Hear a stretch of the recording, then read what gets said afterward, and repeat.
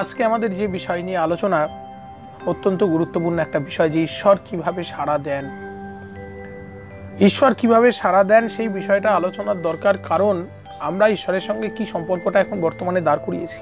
বিভিন্ন জায়গায় মঠ, মন্দির, মসজিদ, গির্জা, উপাসনালয় তৈরি হয়েছে, কিন্তু আসলে আমাদের সঙ্গে তার সম্পর্কটা আমরা দাঁড় করিয়েছি গিভ অ্যান্ড টেক পলিসি। আমি তোমার জন্য এটা করছি, তার পরিবর্তে তোমাকে আমাকে এটা দিতে হবে। ছেলের মঙ্গলের জন্য ঘিয়ের প্রদীপ জ্বালাচ্ছি, স্বামীর মঙ্গলের জন্য গির্জায় উপাসনা করছি, পরিবারের মঙ্গলের জন্য মাজারে চাদর চড়াচ্ছি, কিন্তু আসল কথাটা কি? আমি যে এত কিছু করছি সব কিছু কি নিঃস্বার্থভাবে তাকে ভালোবেসে কজন করছে? ঈশ্বরকে ভালোবেসে। সবটাই গিভ অ্যান্ড টেক পলিসি চলছে, দেওয়া নেওয়ার পলিসি চলছে। আজকে আমাদের আলোচনা ওই জন্য বহু মানুষ ঈশ্বরকে দেখেও পাচ্ছে না, সাড়া পাচ্ছে না। আবার অনেক ক্ষেত্রে সাড়া মিলছেও, কিন্তু সেটা হচ্ছে every action has an equal and opposite reaction এর জন্য। কিন্তু আসলে ঈশ্বরকে তো কেউ চায় না, খোদাকে কেউ চায় না, প্রভুকে কেউ চায় না। সবাই চাইছে নিজের নিজের স্বার্থগুলো সিদ্ধি করতে। তাই প্রথম কথা, আমাদের এই মনটাকে পরিষ্কার করতে হবে প্রথমে।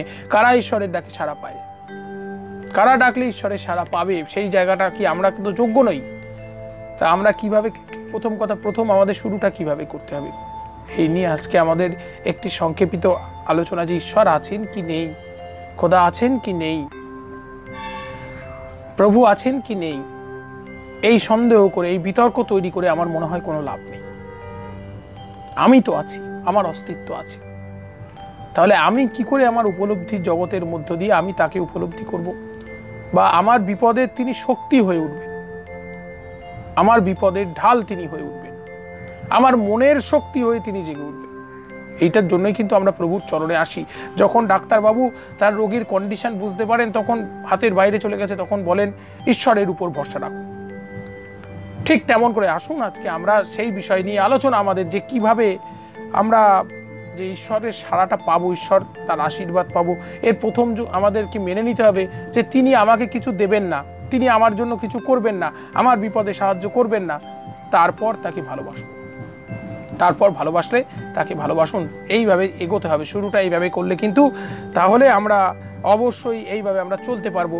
এই যে আমি তার কাছ থেকে কিছু প্রত্যাশা করি না, প্রত্যাশা রহিত হয়ে আমি শুধু তাকে ভালোবাসি। এইভাবে যারা ভালোবাসে তারা ঈশ্বরের সাড়া অবশ্যই পায়, সবসময় ঈশ্বরের সাড়া পায়, তারা জীবনে উপলব্ধি করতে পারে। কারণ ভালোবাসার উপরে জগতে কিচ্ছু নেই। এই ভালোবাসাই পারে আমাদের সমস্ত কিছু ফিরিয়ে দিতে। এবং এই যে বিশ্বাস, এই বিশ্বাস না থাকলে তো ভালোবাসা আসবে না। ভক্তি, শ্রদ্ধা, এগুলো না থাকলে, শ্রদ্ধা না থাকলে ভালোবাসা থাকতে পারে না। ঠিক তেমন করে এই ভালোবাসার মধ্য দিয়ে, নিঃস্বার্থ ভালোবাসার মধ্য দিয়ে ঈশ্বরের সাড়া পাওয়া যায়। তিনি জীব নয়, তিনি জড় নয়, তিনি জীব জড়ের উভয়ের সৃষ্টিকর্তা প্রভু। তাই তিনি তার সাড়া পেতে গেলে কিন্তু আমাদেরকে এই জায়গাটায় আসতে হবে, তাকে নিঃস্বার্থ আমরা সকাম ভালোবাসা, সকাম প্রার্থনা করি।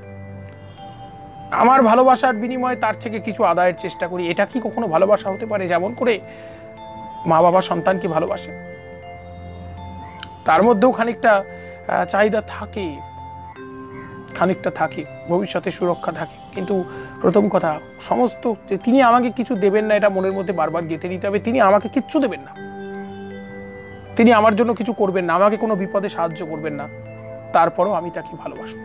মন থেকে তাকে এইভাবে ভালোবাসলে তারপর দেখা যাবে ঈশ্বরের আশীর্বাদ কিভাবে ঝরে পড়ছে। তখন কিন্তু ঈশ্বরের আশীর্বাদ পাওয়া যাবে, ঈশ্বরের সাড়া পাওয়া যাবে, তাকে উপলব্ধির জগতের মধ্যে আনা যাবে। তাই আসুন আমরা এইভাবে তার সঙ্গে গিভ অ্যান্ড টেক পলিসিটা বন্ধ করে দিই, দেওয়া নেওয়ার সম্পর্কটা বন্ধ করি, তাকে ভালোবাসি। ভালোবাসলে কি হবে? আমার মনের মধ্যে অফুরন্ত শক্তি আসবে। এই কথাটা বারবার আলোচনা হয়েছে যে আমাদের মধ্যে যে কি অদ্ভুত শক্তি আছে আমরা নিজেরা জানি না, সেই শক্তির জাগরণ হবে, আর আমরা দেখবেন সমস্ত কাজে সফল হতে পারছি। সকলের সাফল্যমণ্ডিত একটা জীবন প্রার্থনা করি। সকলে ভালো থাকবেন, আনন্দে থাকবেন।